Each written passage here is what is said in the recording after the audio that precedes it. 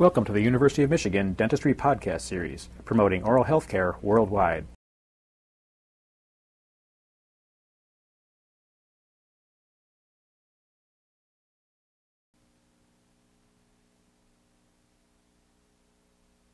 The purpose of today's discussion is to discuss occlusal analysis and examination of the patient. Occlusal analysis is the examination and understanding of the masticatory system and its functional and dysfunctional relationship. Since this system is not a single organ, but is made up of several individual units which ideally function harmoniously, we must examine each part individually and then together as they do function. We must determine what is normal for that particular individual. If it is less than normal and we see or find evidence of damage, we call it trauma from occlusion. What is normal for one individual may not necessarily be normal for another. To be normal is to be within the adaptive potential of the individual. In order to determine the range of normalcy, as well as find dysfunctional factors in the masticatory system, some systematic scheme of examination should be developed. The purpose of today's talk is to guide you through such a scheme. Now, the first thing we'd like to do is have our patient seated comfortably. We'd ask her to remove her glasses and her lipstick, and we'd like to make sure that her head is well supported on the occipital bone and that there's no stretching or discomfort in the neck region, so that she has complete relaxation. The whole purpose, of course, is to have your patient relax so they can cooperate with you and they will follow your guidance as you try to guide them through this examination. And you can relax your patient by talking to them. Some people become more naturally relaxed. Other people are very tense in this situation. And so if they are extremely tense, of course, you may have to depend on some drug therapy or so on to help them relax.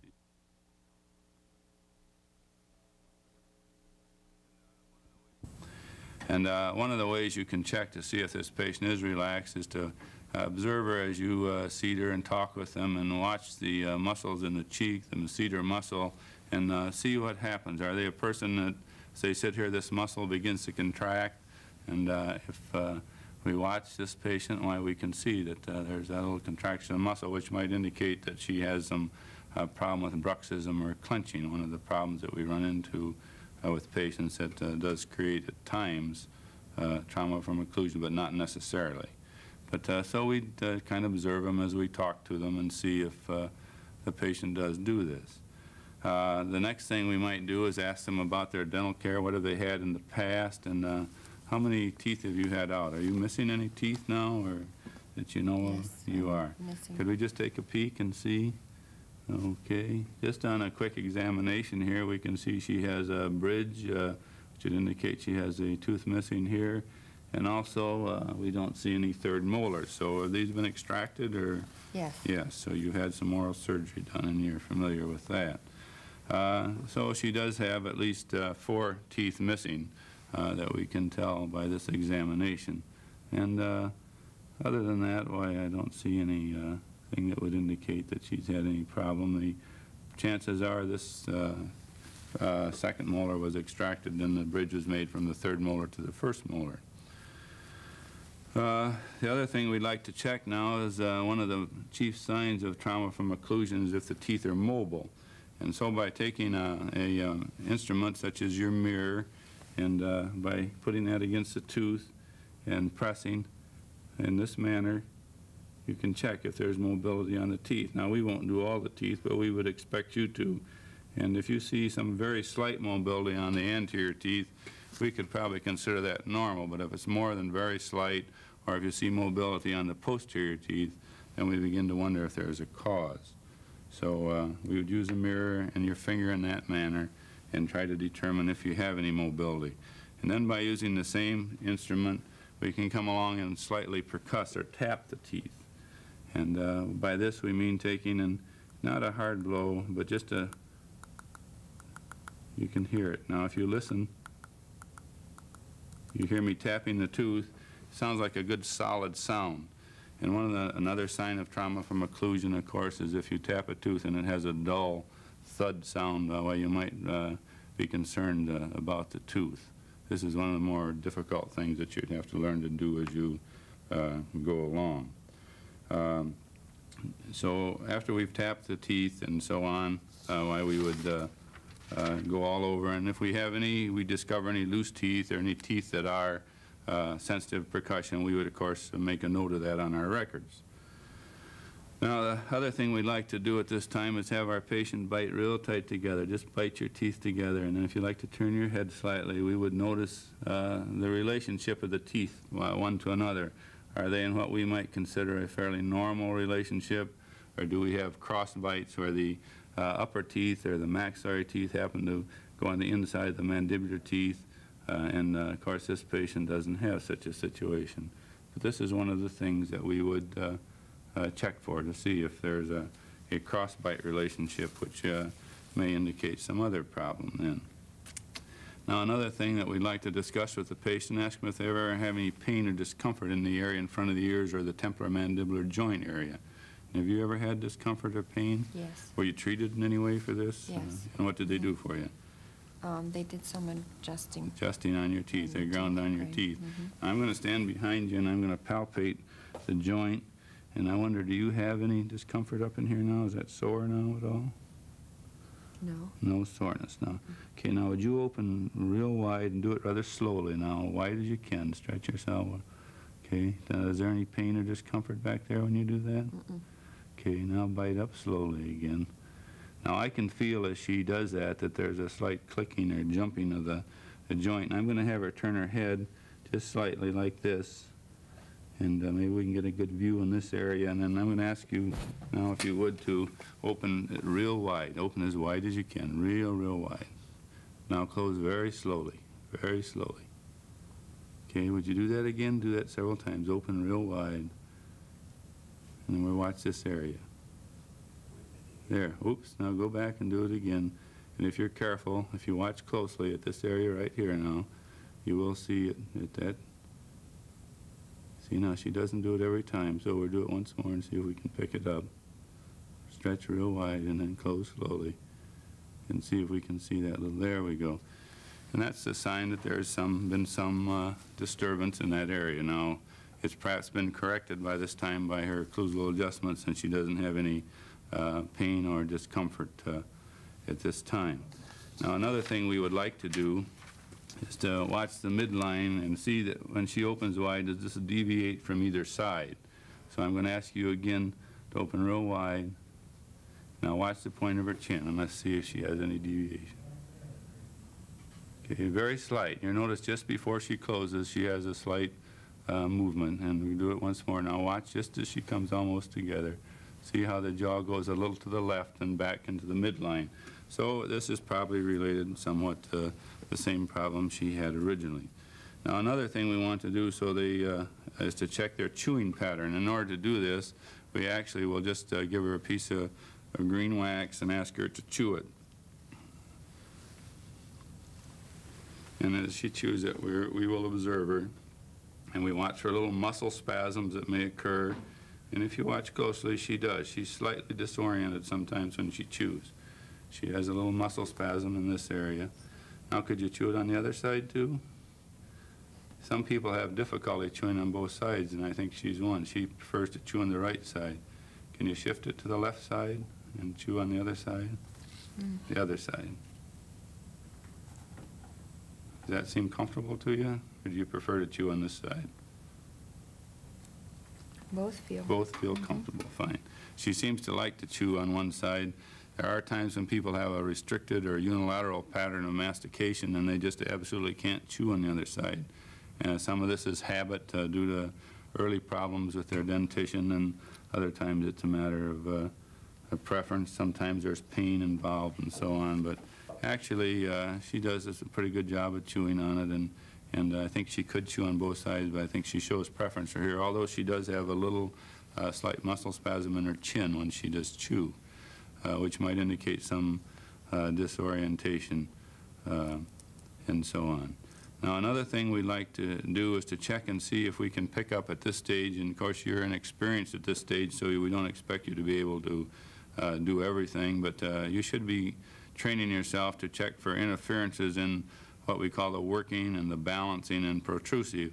And the way we do this is we ask our patient here to just bite together tightly now, and bite tight, and then would you slide your chin towards me, just keeping your teeth not straightforward. Now this is one of the problems you run into in examining patients. You say do this or do that, and they can't always follow your directions. So now what I really want to do is tell her I want her chin to come this way, and I'll touch her cheek, and then we'll have her bite tight together. Now would you slide your chin towards me? There, fine. Now you notice that when she does that, she has a tendency to stick her chin out a little bit. I'm going to ask her to bite up tight again and now come straight towards me sideways. Now notice the difference? But she does have some interference on her anterior teeth when she comes into this area. Now we'd ask you to bite tight and go over to this side, on the other side, the opposite side there. Notice the difference now? She rides more on the canine tooth and so on, but she still has some interference. Again, we'd like you to come straight forward, as far straight, chin straight out this direction. Now, stand, whoa, right there. Now, if we look inside at this time, if you can see in there, you notice all the pressure is on her front teeth. She's not able to have any pressure in the back teeth. And this is called a protrusive movement, and of course it's ideal when they come into protrusion that the back teeth do disocclude. We don't want them to be in occlusion. However, all of her pressure is on her incisors, and as you get further into this business, of course, you realize those are weaker teeth. It would be ideal if she had some pressure on her canines or her cuspid teeth.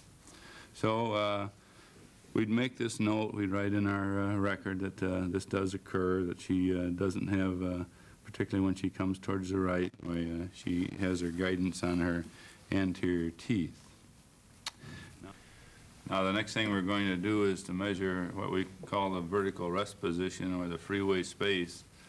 And the way that we will do this actually is we'll put a couple dots on her face, one right under her nose and one on the point of her chin, which is a fairly immovable part of her face. And then by asking her to say the word Mississippi, or getting her to relax completely so that she sits here, her teeth will not be touching, which is the way is a vertical rest position. Why then we'll measure that and see how much closure or freeway space she has. So I'm going to put a dot now right here, and another one right here. Now this is a gross measurement, and there are much finer ways of doing this, but for our purpose today is demonstrating, and for you to learn how to do this, why this suffices. Now what I want you to do is get completely relaxed. Yes, let yourself completely relax. And now just kind of say the word very slowly, Mississippi, Mississippi. Mississippi, Mississippi. And then as you get at the end of the word, why just let your jaw stay in that position. Mississippi. Okay, now just hold it in that. Mississippi. Okay, get completely relaxed. Okay. And we can do it 2 or 3 times. Okay, now that shows 41 millimeters. Now would you bite tight together? See, and she comes up a little more than 2 millimeters. Let's do it once more, just to Mississippi. completely Mississippi. relax. Mississippi. Mississippi. Okay. Okay. Now bite tight together. And she comes up about 2 millimeters each time, which means then that she has approximately 2 millimeters freeway space. So when she is sitting completely relaxed or standing relaxed, why her teeth are really about 2 millimeters apart. Then when she goes into maximum interdigitation or centric occlusion, they come together, so we have that amount of space then between the teeth. Now we want to go ahead and check a few other things here, and we talked about maximum interdigitation. The next thing we'd like to do is to place her in what we consider centric relation, where the joint is in the posterior, the hinged position, and we're going to do this again by getting her to relax and guiding her chin. And then we'll have her bite till she has the first contact, and then after the first contact, we'll have her squeeze again, and we'll see if there's any change, any difference between centric relation, the most posterior position, or centric occlusion, which is maximum interdigitation. And if she has a slide, which I would anticipate she might, we're trying to pick it up by showing the movement of the tooth. So now what I really am going to do is ask you to get completely relaxed, and what we'd like to do is make your jaw in this thing, so just a hinge. So when I shake it, it goes like that, and I will guide it with my thumb. And my thumb, first you come and you just touch my thumb and then I'll slip my thumb out of the way and we go all the rest of the way. Now, don't squeeze. The first contact, I'd like you to stop. So we're going to practice now, and you just let your jaw become just like a hinge. And she does it quite well. See? Now we're going to go up. Just relax now. Keep it completely relaxed. Now, just completely relaxed. Just complete. No, you're tightening up now. Okay. Just don't think about it, because when you think about it, well, you have a tendency to want to help me. So we'll do it once more now, and that's fine there. Okay. Now just go a little more close. Let it go. Okay, now you can see where my thumb has stopped the bite. Now just keep coming up together. Fine. Okay. Just a little more till you find for the first contact. Fine. Now squeeze together. Okay. Now I can see from where I'm sitting that she does have a slight anterior and a little bit to the left slide. I think what we'll do is I'm going to try and do it again, and maybe we can catch this again. Now I want you to stay really relaxed, and I won't put my thumb in this time, but so we can see better. Just relax now. Let your jaw keep going shut. Okay. Okay. Now go up to your teeth. Just barely touch. Now you're fighting it. Yes. There we go. Okay. Just let your teeth come together now. Okay, now squeeze. See how she comes anterior a little bit? I don't know if you can pick that up, but she has a slight slide. I'm guessing it's a millimeter and a half, and I don't think we can measure it because the way that her anterior teeth, she has a great amount of overlap, vertical overlap. It would be difficult for us to get a ruler and to measure that. But this is something that you have to work on. You have to practice with your patient, and again, they may not be able to do this the first time, and there are ways of helping them. One, of course, again, is to go back to some type of relaxant drug. Sometimes we put them on a bite plane splint to help them get the muscles relaxed and so on. And so don't be discouraged if the first time you try it doesn't work. It's a matter of you practicing with the patient learning to relax when you go along and do that type of thing. Now, we've talked a lot about the examination, and we've gone over quite a few little features of the examination, but we want to show the difference now between what we call the border movements of the mandible, the maximum movements of the mandible, and then we'll go along and show the actual envelope of function, how much movement the mandible actually does go through when you're chewing and so on. So what I'm going to ask you to do now is similar to the thing we did the first time, is just let your teeth go together. Now I want you to come toward me very slowly. Just keep coming toward me. Fine. Now stop right there. Just a little more, little more, little more. Now you can see this time we got her chin back, and she actually does have function here. Now would you like to come towards me just as far as you can? So keep going. Now you notice, see, she's way over here, and of course the guidance has gone back to her anterior teeth. So go up slowly again. There, now she comes in, and you notice at this time that she has a spacing between the canine and the lateral incisor, and we refer to this as a diastema. And that's something you might note. There is some spacing in there. Now would you like to go up tight again, right tight together? Would you like to turn your head toward me? I'll try to keep my fingers out of the way so we can. Now we'd ask you to go this side as far as you can, but slowly. Keep slowly. Okay, notice on the canine, stop right there. She has function. Now go as far as you can. Yeah, now you notice, see, you can go way beyond. Those are the extreme movements of the mandible on the right and left direction, and of course it's limited by the ramus in the back. I'm sure she can feel pressure when you get out there and it stops you. Now would you like to look straight ahead? Okay, we're going to measure the protrusive now, and what we'd like you to do is to put your jaw forward just as far as you can, way, way out. And I'm going to take our millimeter rule here, and we'll just see. Now would you like to go back in position, bite up tight. Okay, and now slide your lower teeth straight forward, all the way, as far as you can. Keep sliding further ahead. There, fine. And we come about 5 millimeters to 6 millimeters. So she has quite a bit of protrusive movement. Okay, now the other maximum border movement of the mandible is how wide she can open. So I'm going to ask you to open as wide as you can, and then we'll measure from one incisal edge to the other. And she has a very nice wide opening for us. And it's somewhere in the neighborhood of 36 to 38 millimeters. So that's, now those are the maximum border movements. What we want to demonstrate to you now is that people really don't go into the maximum border movements, but before we do that, they don't go into the maximum border movements during function, I should say. But when they, before we do that, I'd like to look at the occlusal surfaces and see if we can see any facets of wear that may be beyond those we'd anticipate for function. And we'll just take our mirror now and look around at the teeth and see if we see any extreme facets of wear any place in either the teeth or the restorations. She has just a little shiny spot on an amalgam back here, which I don't think you can see very well, but which would mean that perhaps she does at times. There we are, we can see it. And then we come on forward. Now let's check the upper posterior teeth. And again, I don't see any extreme wear patterns out beyond those we might anticipate.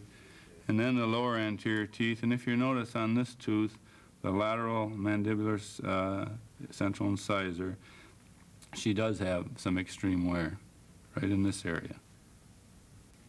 This wear may be due to some type of bruxing habit, or perhaps she's had some grinding by a dentist on some of her anterior teeth, but this is an extreme facet of wear.